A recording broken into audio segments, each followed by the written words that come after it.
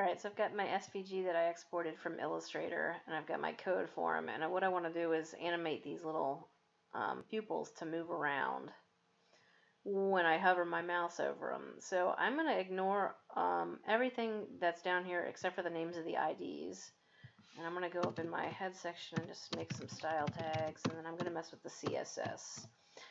So I'm going to have just the pupils, and so remember I called them right black and left black.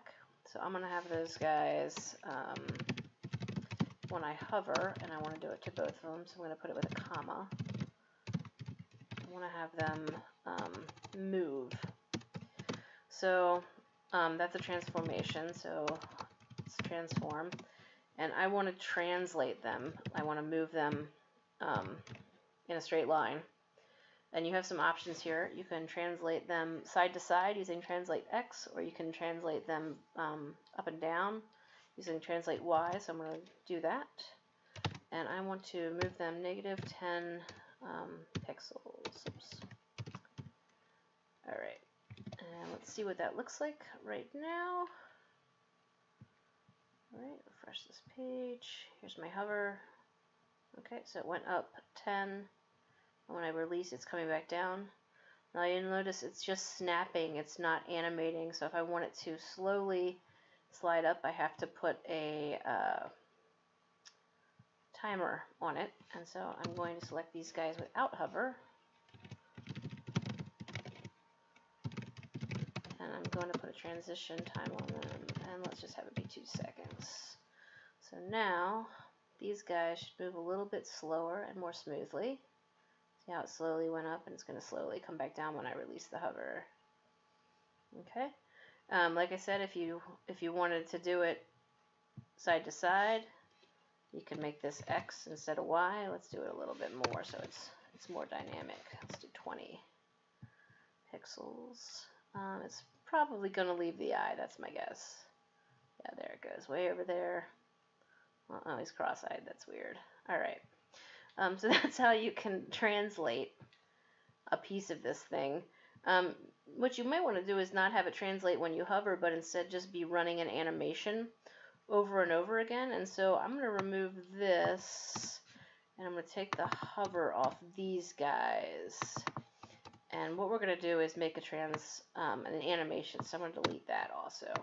And so the first thing I'm going to do is define what the animation looks like. And it works almost like Flash or another software like that where you make keyframes, but you're defining them in code instead of as a picture.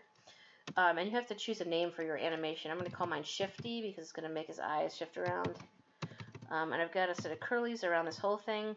And then I have to set where my keyframes are in terms of percentages of the amount of time that this thing is going to be animating. So I'm going to say at 50% through the animation, I want it to transform the eye. I'm going to translate Y. I'm going to make it -20 pixels. So at halfway through, it's going to be up on the screen by -20 because remember the coordinates are 0, 0 in the upper left-hand corner. And when it's fully finished animating, it's going to be back where it started. I'm going to steal this and put it right here. It's going to translate back to 0 pixels, which is where it started out. And once I've defined this, and I can put as many stop points in this as I want, I can do like 25%, 50%, 75%, 100%. We'll break it down even further. I can have as many steps in the animation as I want. But once I've defined this, I can go back up to these guys and tell them to have this particular animation. So that actual property is animation. And you have to tell it a couple things. So I have to tell it the name of the animation, which is Shifty, which is the name I chose down here. I have to tell it how long to last. Let's make it 5 seconds. I can give it an easing function. That's kind of like, does it go faster at the beginning and slow down, or does it go faster, slower at the beginning, speed up a little, and then go slow again, which is what ease in out does. And then the last thing I can list here is how many times I want it to repeat. Well, generally I want my animation to just be infinite and essentially loop forever. So I'm going to make it infinite.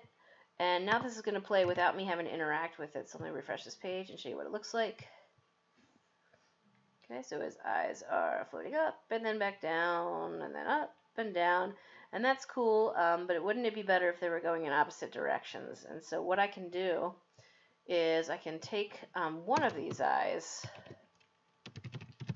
and I can tell it to wait to play the animation till whatever amount of time I want. So if I want them to be exactly opposite in direction, then I want to put an animation delay of 2.5 seconds on this thing, and I'm choosing that number because my overall animation time is 5 seconds. So this will wait till the animation is halfway done on the left eye before it starts animating the right eye. Let's show you what that looks like.